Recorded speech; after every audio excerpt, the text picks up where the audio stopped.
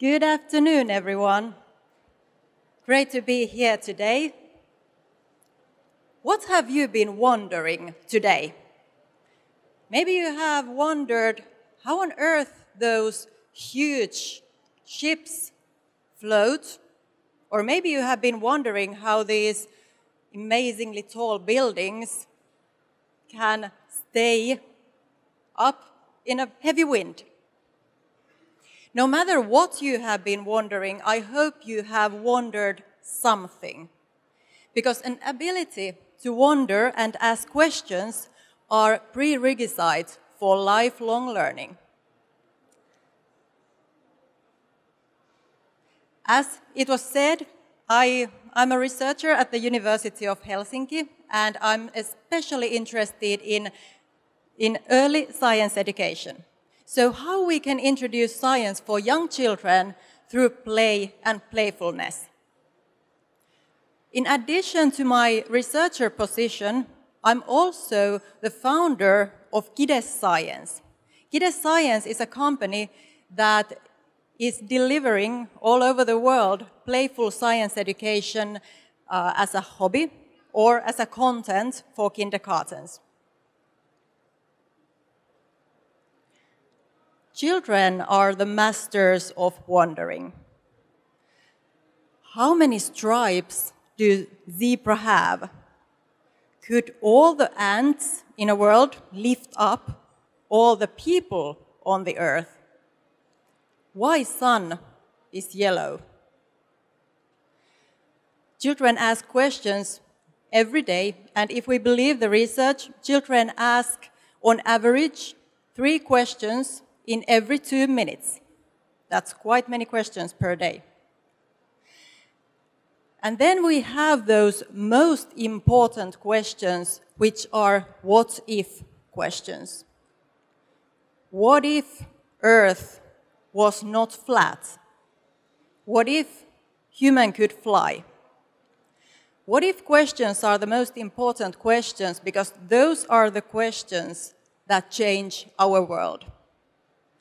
And one what-if question that is affecting very highly in our daily life nowadays was posed 50 years ago. And that what-if question was posed by Martin Cooper as he was walking down the street, and he asked, what if I could make a phone call while I'm walking here? And that what-if question was the question that led to the development of mobile phones.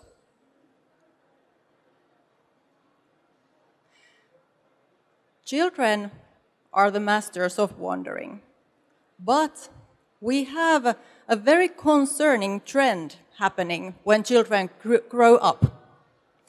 Because, a little exaggerated, children stop asking questions when they enter the school. And those questions are so important because if we can have this curiosity towards scientific phenomena we have in our everyday life, we can have effective science education going on. So we really would want children to keep up asking questions. But how can we do that?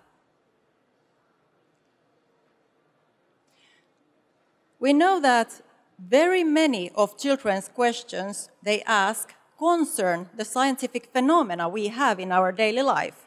Where does the rain come from? How does the rainbow come? And that kind of questions. But if we look at the research, kindergarten teachers don't feel confident to handle science-related themes with young children. And if we have this situation that some of children's questions, those science-related ones, are not answered by taking them as a starting point for our learning in kindergartens, we as an adult define what children are allowed to wonder.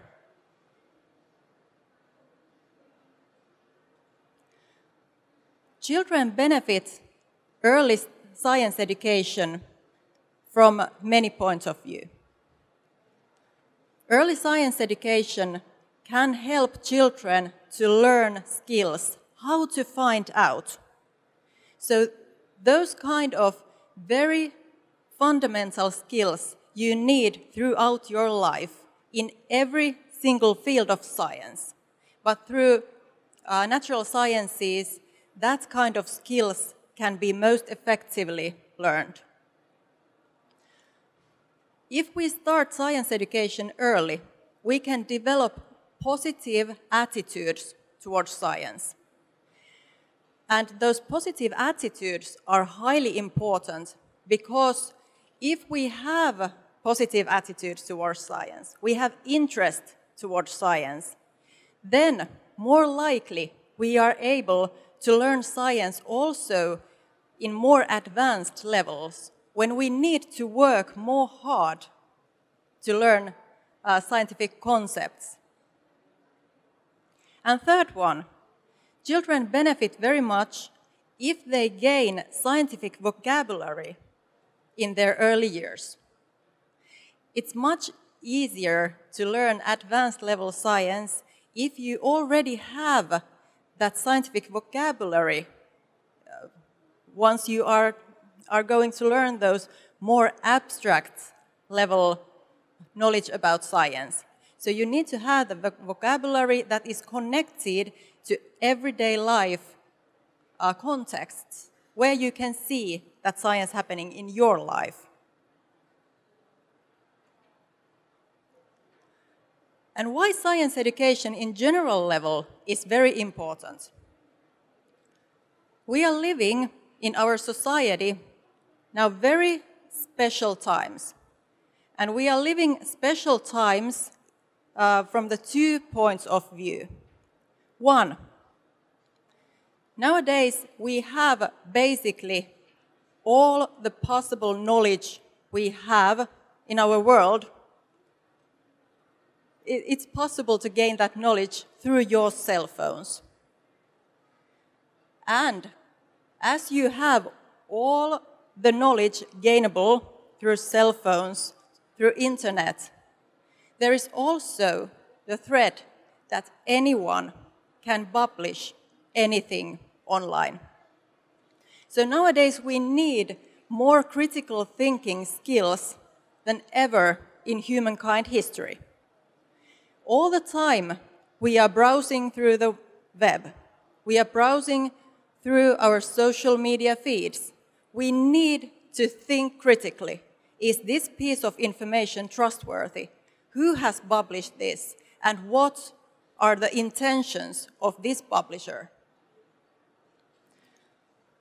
Second reason why we are living very special times at this moment is that never before in humankind history we haven't had this much carbon dioxide in our atmosphere.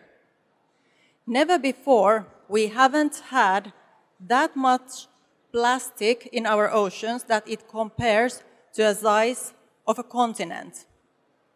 Never before we haven't been in the situation that soon we have 10 billion people here on the earth and we don't have technologies to guarantee pure water for everyone.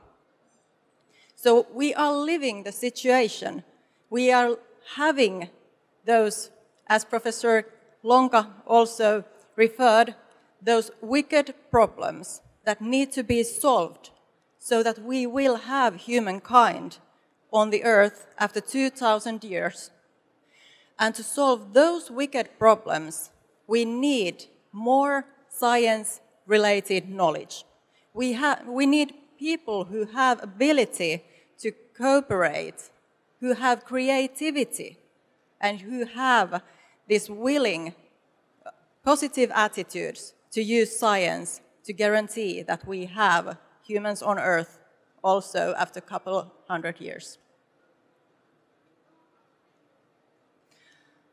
When we are starting to design science education, we have to consider 3 fundamental questions we have. First one is, we should ask ourselves, what is science? Second one, what young children should learn about science? And third one, how young children learn. And if we take a look first of the question, what science is?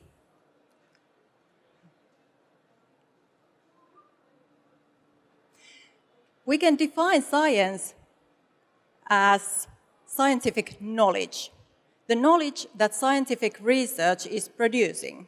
For example, water boils in 100 degrees, and a rainbow is formed when a water droplet acts as a prism and makes the white light shatter into the all color spectrum. It's very common that this scientific knowledge is understood as science. But science holds also the idea how we produce scientific knowledge, the process behind scientific research. And the third one is how we utilize science in our everyday life and how we make sure that scientific knowledge is used for decision making.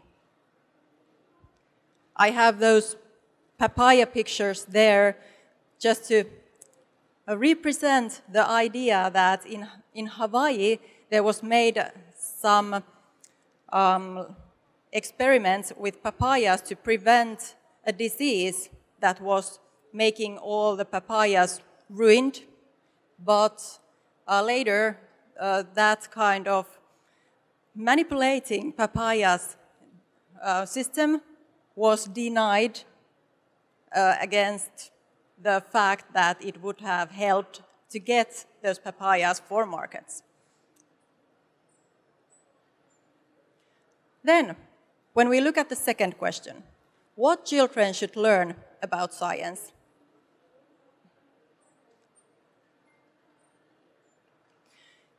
Children should gain scientific literacy.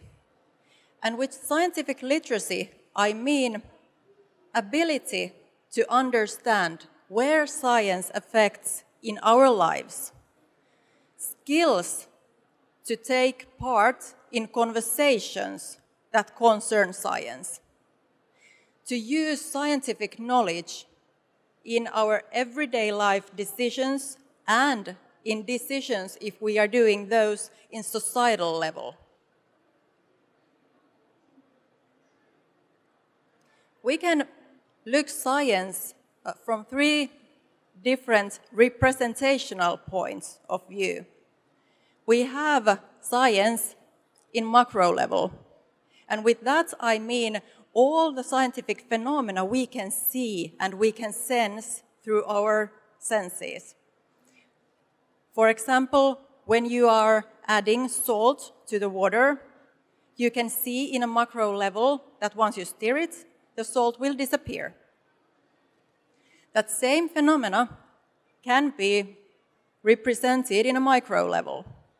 And we can draw models what will happen to salt, natrium chloride, when we add it to the water, and represent it in a pictorial way.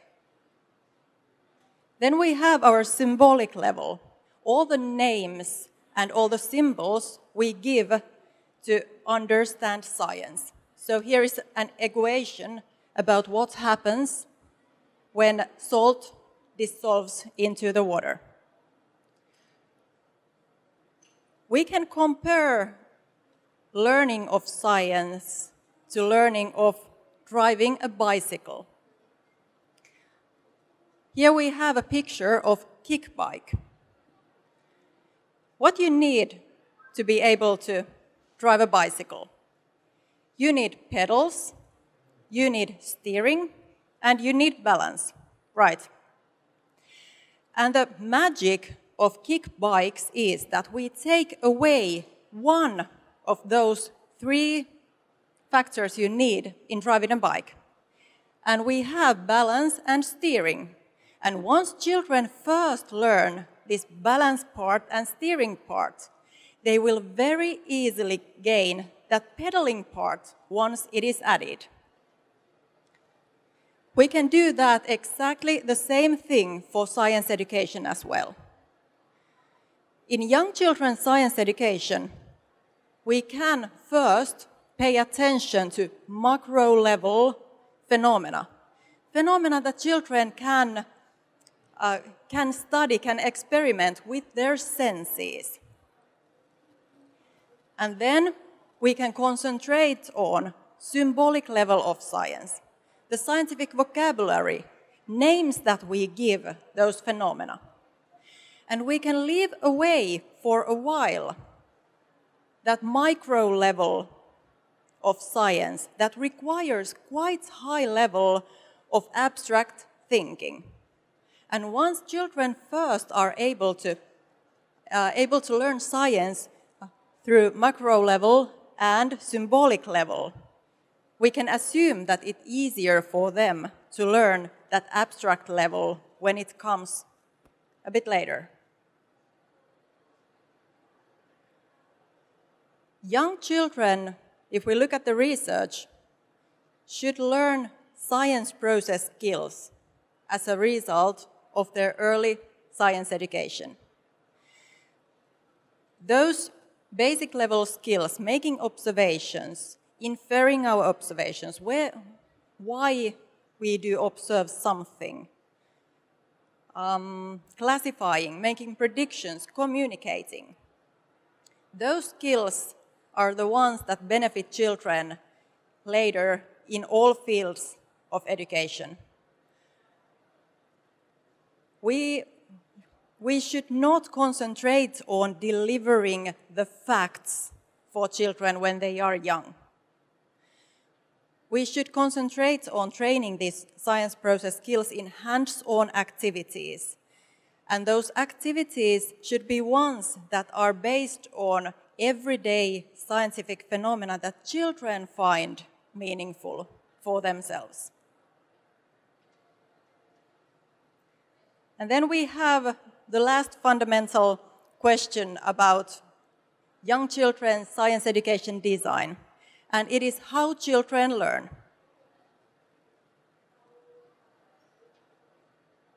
Learning is a social and cultural process. To be able to learn, we need another people. We need interaction. And learning is a constructive process. We need a base to start building the new knowledge on. And if we look at the learning, the picture at the top is representing the scaffolding. Here, if we are learning to ski, we need certain tools to be able to ski. So, the skis. And we need someone to model you first how to do that skiing. In that picture, there an adult is holding a child between his or her legs. So an adult is scaffolding children very actively for the first steps when they are training the skiing. And once the child gets more experienced, they can release the level of scaffolding. And that exactly the same thing should occur when we look at earlier science education. First, children need high level of scaffolding from adults, from peers. And once children get more skillful, we can release the level of scaffolding. Earliest science education should be hands-on, so that children can experience that learning through their multiple senses, so that it is multimodal. They can use their hands, they can use their whole body to engage in that learning process. And the third one, children should have experiences from their daily life to connect that new knowledge about science. So it's highly important when we are looking at early science education that we bring to children's minds their earlier experiences about the topic. But also it is important that we look to the future. When is the next time when children will face this same scientific phenomena in their daily life and build bridges into children's experiences? Children learn through play. Children learn very basic everyday actions through playing with them, how to shop, for example. Children learn social skills through playing. But children also can learn science through playing. We can use play as a starting point for science education. So, for example, one teacher told me once that she was outside with the kids, and there was a mud puddle outside. And one child had new mittens, nice pink new mittens. And that child was dipping the tip of a mitten to that muddle pool. And the teacher told me that she was just about to run to the child and make her stop. Like, stop, don't put your mitten into that mud puddle. But then she decided that she won't say anything. She just went to the child and started observing what child was doing. And then she asked from a child, "What are you doing?" And the child answered, "Can you see?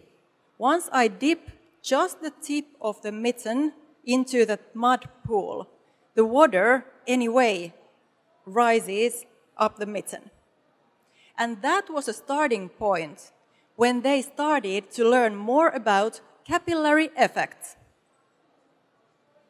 So we can make careful observations about children's play and pick up the topics when they are paying attention to some scientific phenomenon. And through that, learning those science process skills and scientific vocabulary. Stories and fairy tales are an excellent way to bring back children's memories about scientific phenomena and how they feel in everyday lives. We can also see science as a play. And for example, in Kide Science, we arrange our science classes so that those are one big role play of science. And that means when children are putting their lab coats on and their goggles on, they will take a role of a real scientist. And we have those rules for science play. And those rules are what scientists are allowed to do. They are allowed to make observations, they are allowed to infer, they are allowed to ask questions, to share what they have learned.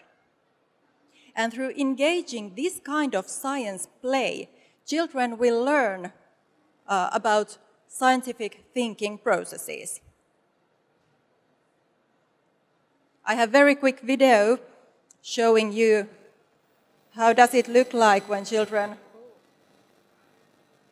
are doing this science play.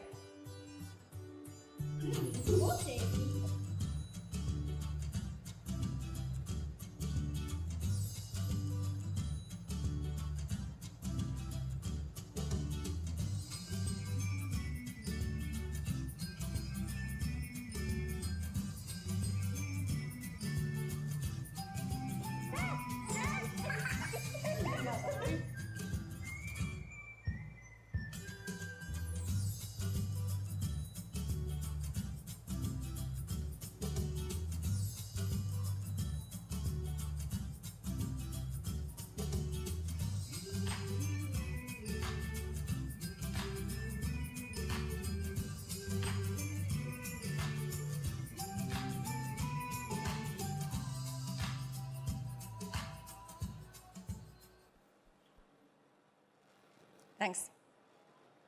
And we have created also that digital form of science play so that we can bring science education, playful, fun science education also to homes.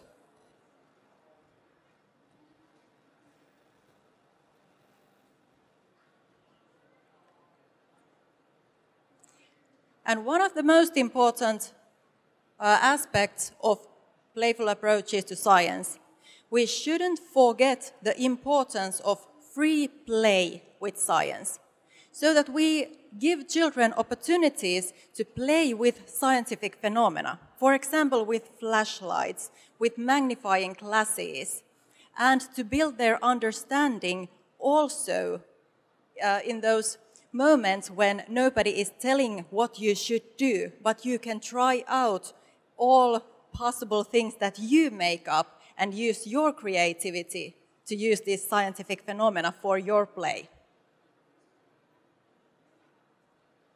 Do you want to know what I have been wondering lately? I have an 8-year-old son, and he's watching a lot of videos from the YouTube where someone is playing video games. He looks at videos when someone is playing, for example, Minecraft or Fortnite. And I was nagging at him one day and asking, why do you watch someone playing on your screen? Why don't you just play by yourself? And he was looking at me like all the 8-year-old boys look at their mothers and said, Mom, you're watching football from the television. Why don't you just play it by yourself? And that was the moment when what if question started to go around my head. And that what if question is, what if adults played more? Thank you.